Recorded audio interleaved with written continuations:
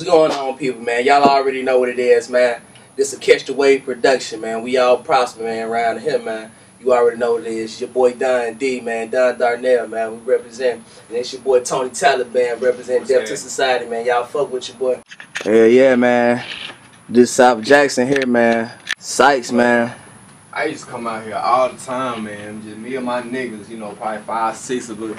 I used to get high as hell right here in this spot. Like, I used to get high as hell right over there. In the next dugout? Yeah, right down there. I remember like it was yesterday, man. Somebody was looking out. The police done pulled up across the street.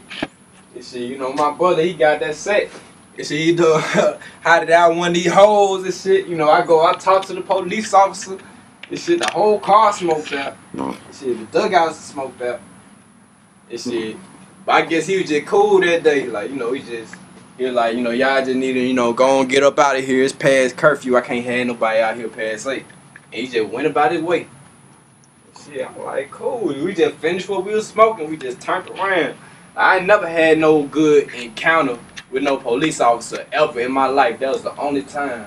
And shit, where an officer just been cool, just, you know, turned around and went about his way. And shit, but other than that, you know, it's always been something negative. But, you know, I try to look at the positive, though. That's how you supposed to do it, bro. Always. Now, we're going to start this interview all right, man. We got an artist from Jackson, Mississippi, man. He hot right now. He boiling hot. He got lyrics that touch you mentally, make you think. And he just got some shit going on right now. And I just had to ask my man a couple questions, so I better get to know him and as well as you all. What's going on, Tony, man? What's happening, man? How you doing? Shit, man. I'm chilling, man. Got a couple questions for you today, man, just so the fans can get to know who you are a little bit, and just so I can know who you are more as an artist and as a person versus the Taliban. You know what I'm saying? Yeah. So, what really made you start doing music? Man, I was inspired to do music growing up, you know. Yeah. Shit, you know, my folks, they'll be rapping around me sometimes. And shit, you know, my pops used to always take lines from other rappers, man. But I always thought it was him rapping, though, coming up and shit. He would always say some shit from, you know, Rakim or LL Cool J or something. Yeah. And, you know, back then, we ain't even had YouTube. This before YouTube. Niggas just think YouTube been out forever. And shit, I ain't know who none of them niggas was. Like, you just, you know, just say something like, you know, I need money. I used to be a stick-up kid, so I think of all the devious things I did. I used to roll up. This is a whole up. Ain't nothing funny sauce. Used to say all that shit. I was just like, you know, in a trance. Like, I'm like, how is this man doing this shit? Like, this shit was just crazy. It was just crazy to me. This shit. But, you know, when I got older, you know, I found out who it was and stuff. But I always had like an interest for music. So those bars itself kind of motivated you to actually like and be interested in music. He'll recite some lines. You know, I always thought it was him, but, you know. How old were you about when he started doing that? Probably about 8, 9. Okay. 8 or 9. Now, what was your first track that just made you feel like, yeah, this is what I want to do with the rest of my life? Yeah. I say that's the first track I did, the first track I recorded, just the feeling of being in the studio. Yeah. The feeling of being in the studio, man, it was magical, man. That shit. We just went in there. You know, first we did a freestyle. It started off as a cypher and shit. We always just freestyling. And, you know, my nigga Vaughn, he freestyled a whole chorus and just made a chorus right then. And then, you know, we thought, off the head, off the dome. And shit, you know, we were like, man, we gotta make a song. We gotta put that in the song. And shit, so we went ahead, we wrote like the next day.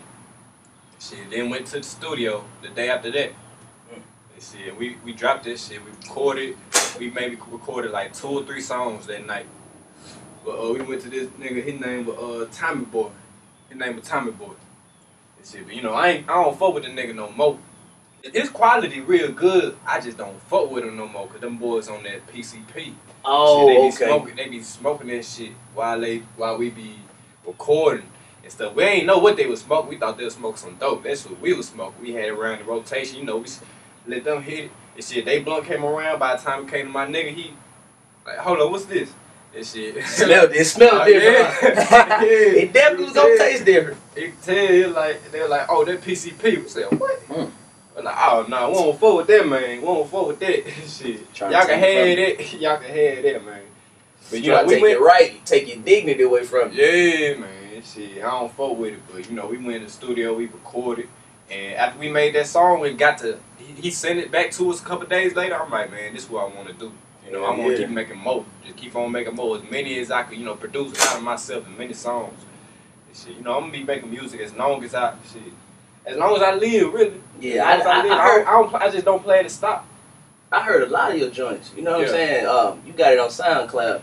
Yeah. And I heard this one joint in particular. You got a video out for it now. Oh yeah. Called Garbage. It was real crazy when I seen the name, but it was clever as fuck when I saw it. Yeah. I was like, wow, bro is really thinking. And then when you use the words in the actual song, I was like, he coming at somebody. Yeah. Somebody said something to him that really upset him, because the rest of his music is revolutionary and moving forward as far as progressing in his life and in his career and what he noticed was going on in the real world. But he put that aside to come at somebody. I'm assuming you didn't start it. You didn't start it. They came at you with it. Yeah, somebody took shots at me first, really. Okay. And then I really retaliated. But here's how it all started, man. It all started on Facebook.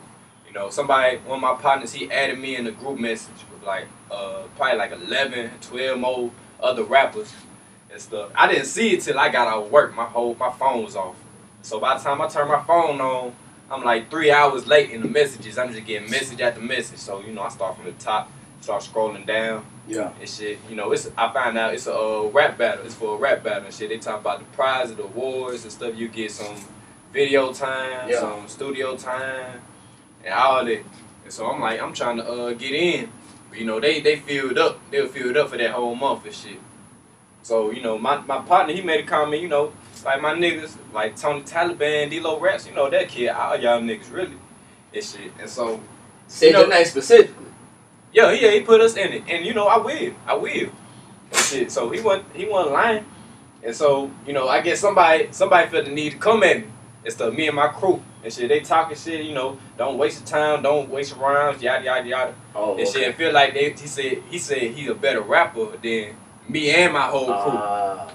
You can take the diss, but when he speaks some unrealistic facts, it kind of brushes it. I didn't know who the nigga was till he was talking about me and my crew. But anyway, I wasn't tripping about none of that. I don't trip about shit. Like, you know, if you could talk shit, as long as you bag it up, you can talk all the shit you want.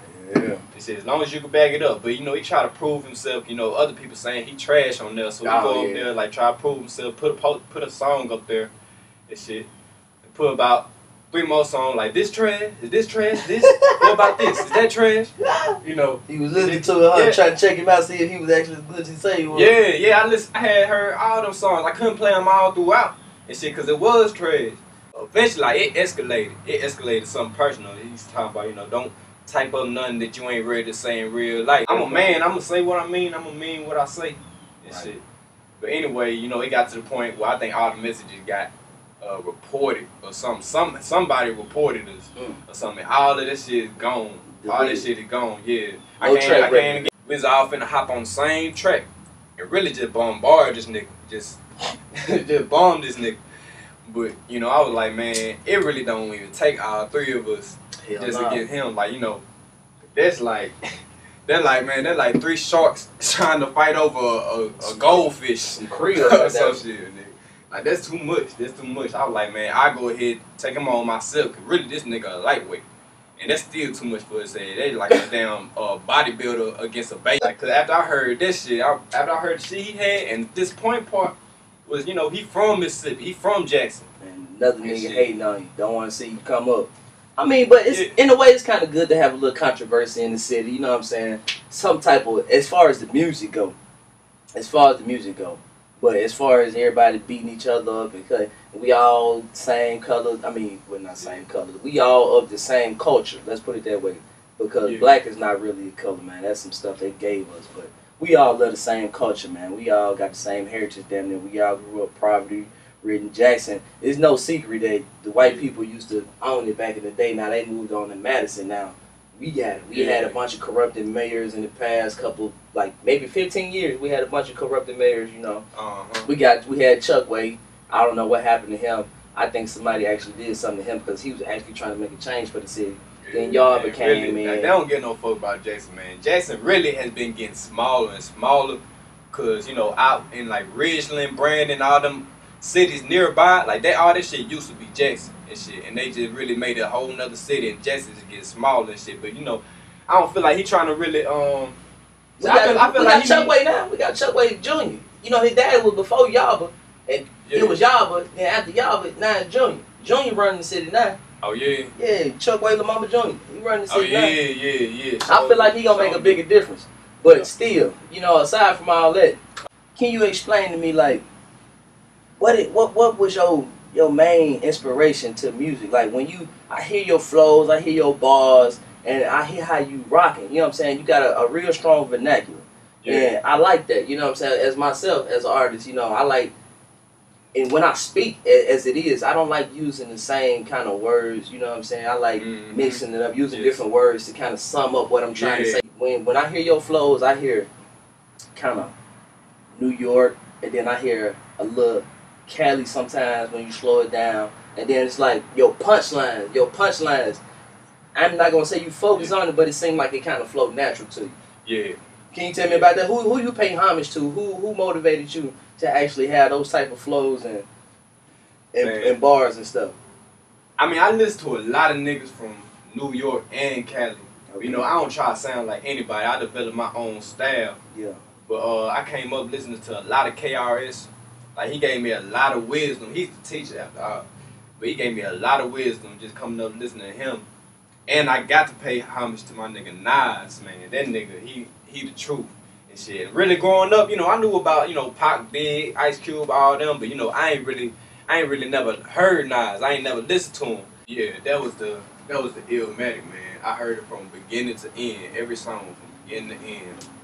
And shit, after that, like, I just kept on listening to his shit. Yeah, I listen to niggas like, you know, that be featuring with him.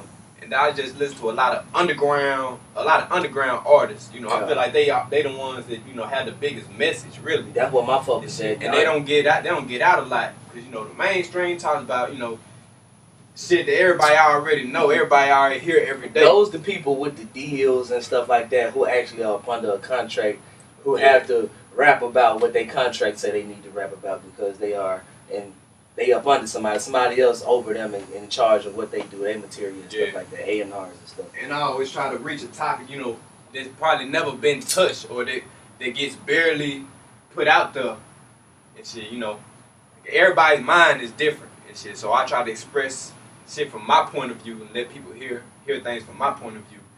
And you know, I just like, you know, I read books a lot anyway. I read books a lot. I try to learn new things and just, you know, throw them in with my craft. That's right. You got a message. You actually trying to teach somebody something versus tell somebody how much money you got, how flashy you is. I mean, eventually, when you progress in your career, you'll get that far. You know what I'm saying? As far as what you talking about what you living. Like if you buy a new watch, of course you might say that one time. You know what I'm saying? Or in a couple raps, especially if you go get you another one or you add something to it. But as of right now, brothers of the same struggle, we coming up. You know what I'm saying? We actually coming up trying to make a difference in our community.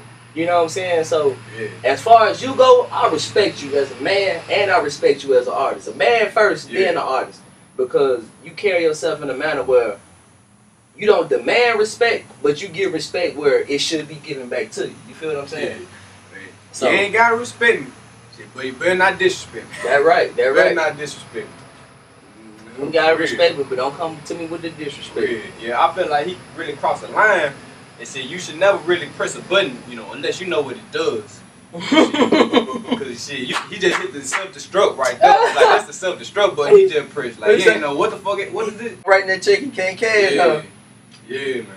And shit, I feel like, you know, whenever it comes to like rap beef, it can always end in either one or two ways. Either, you know, we gonna squash this shit, you know, be like this shit dead, man. Let's just, you know, just move on from that shit, move on from that beef shit. Or somebody gonna have to take an L. Somebody gonna have to take an L. All right, I got a question for you, Tony, man. Cause I don't think too many people know. You know, where you grew up at? Where you from? Man, I'm Mississippi raised, but I wasn't born in Mississippi. I was born in Alabama. Okay. I was born in Alabama. Shout out to Bama. And then I moved to Mississippi. You know, I wasn't even 1 year. I moved straight to Mississippi. And I stayed here. I was raised here till I was 12 years old. I was in my grandmama's house. And, you know, we moved to Indiana after I was 12. You know, I went to middle school, finished middle school, and finished high school in Indiana. Came right back. Yeah, came right back. Home. I was 17. I was 17 when I came back home. See, I had to come back home. And shit, man. That's where, you know, all my day one niggas at. Man, most of my whole family. I moved up there. It was for the better. You know, I got to meet people who were, you know, a little more diverse and got to see what life was like outside of Mississippi. Because everybody I meet in Mississippi who been there their whole lives, they want to move out. They want to get out, and they don't want to look back at all. I know that's right. You know, Mississippi always gonna be home to me. No matter where I go, I might not die in Mississippi, but shit, I'm always keep on coming back because this is my home. That's right. It's my home. That's what's up, man. Hey, now, due to the fact that you know you graduated from Indiana and now you stay in Mississippi, do you see Mississippi in a different light since you done left and came back? I do, man. It's been a lot of niggas that, you know, I used to fuck with a lot of people down here. You know, some people, you know, they switched up and shit. They just on some funny shit. You know, a lot of my niggas, you know, they stayed the same. They're like, they ain't really change up on me and shit. But when I left here, man, Metro used to be the spot, man. Metro was popping. Mm-hmm. That was the spot right there. I swear, Metro Center Mall, that was the spot. I came back 5 years later, went to the Metro. That bitch is dead now. That dry. shit is empty. It's dry. They trying to bring it back. Man, it's dry now because the police up I was there. like, man, what's going on up here? I'm like, where everybody at? You know, they said, you know, all the white people left. Shit, all the white people left, all the money gone. So they ain't got no money to, you know. They took it to Ridgeland. Yeah, everybody in North Park. That's where it's at now. It's at North Park now. Shit, you know, some shit really changed. Some shit never changed. So I got a question, man. Yeah. Just listen to your raps before the other track. You know what I'm saying?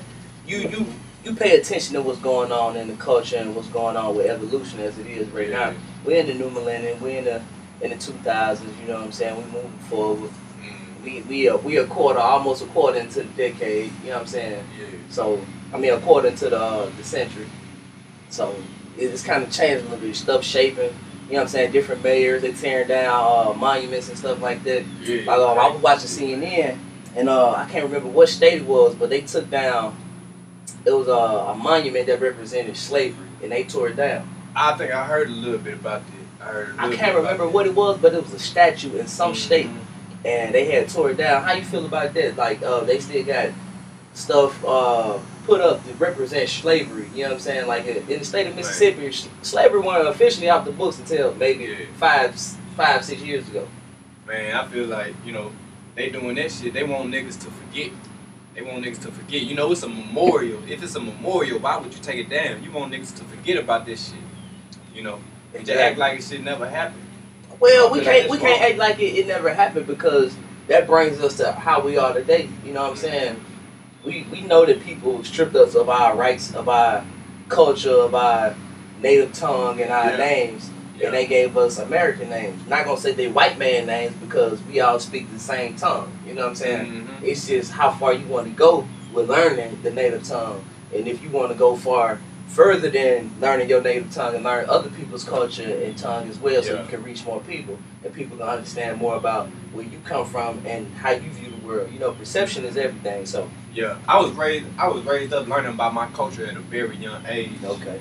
You know, my folks used to always tell me shit like, you know, like when you around the police, you know, you ain't got to be doing nothing. You know, they gonna look for something. They want a reason to lock you up and throw you in jail. Like, you know, I'm too young to understand this, but they always told me this coming up. When I went to school, you know, before I even went to first grade, you know, I was in this school. It was really like a Black Panther school. They teach you a lot about your black history and your culture. It was a school. It was called Adiyumbo. Okay. You know, and you know, I think it was like a lot of Africans founded it. But yeah, they taught us a lot of shit, man. They taught us the Black Pledge. We just sing class, watch, you know, Martin Luther King, watch Malcolm X.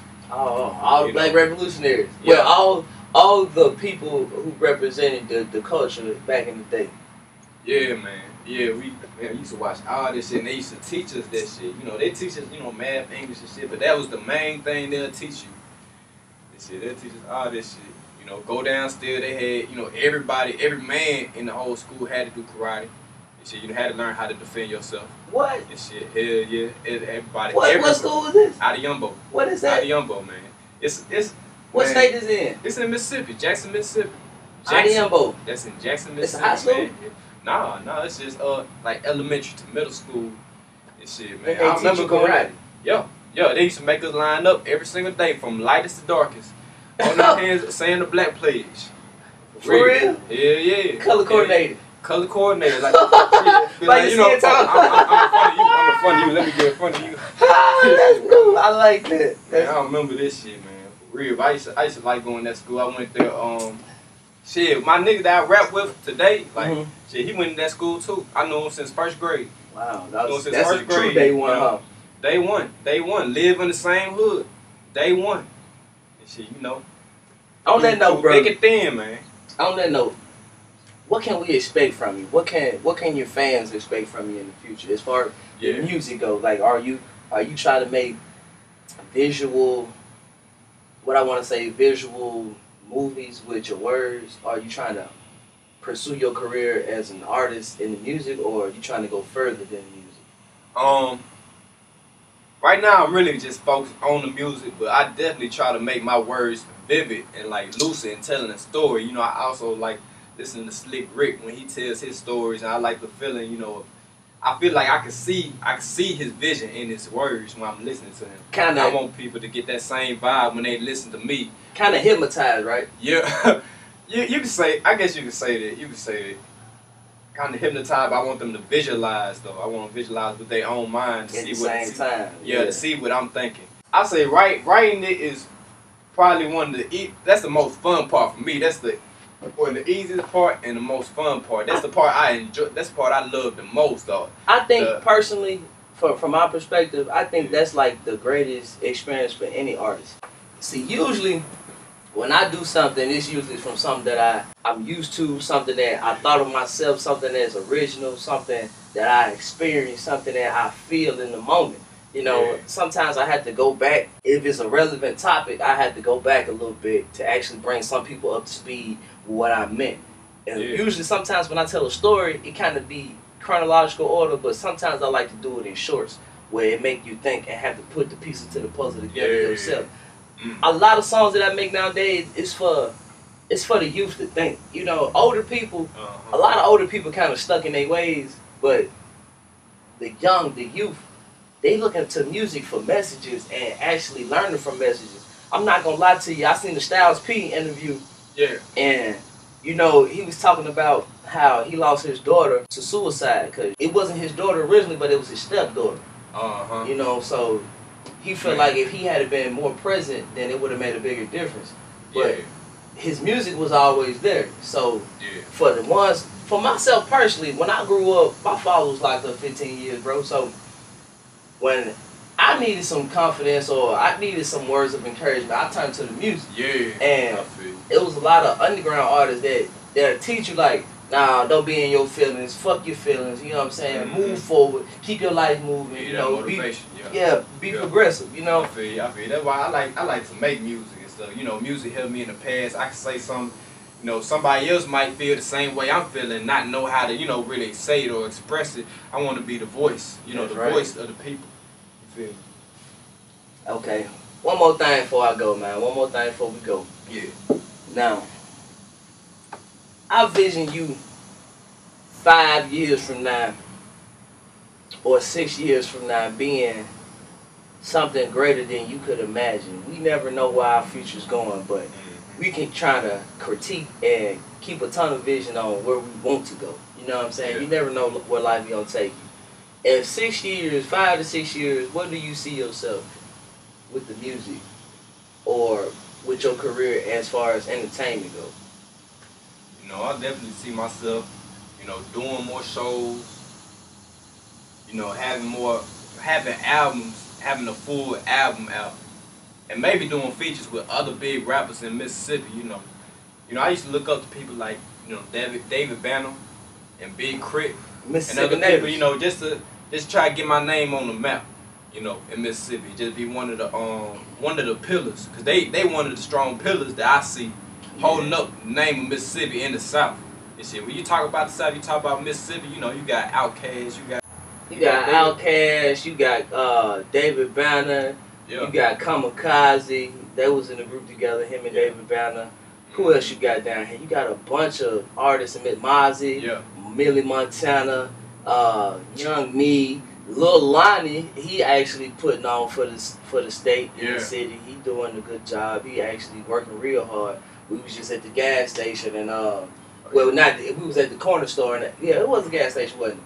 We was at the gas station and I seen a female in the car and she was listening to Lil Lonnie. So you know what I'm saying? We got a bunch of people in the state that's actually trying to put on, but it's taking time for us to progress because the light is shed on all these other states, So we actually getting our time to come up, but it just take artists like me and you to actually bring out the differentiator, you know what I'm saying, between the actual different artists that we got. You know what I'm saying? Because we got artists that talk about the drugs and the gang banging that we got in the city and the state, and then we got artists that talk about the actual poverty and the drugs and stuff. That still represents the poverty and the struggle, but at the same time, we got people. Everybody got their own way of just saying it, Yeah, and we look at it from a different perspective.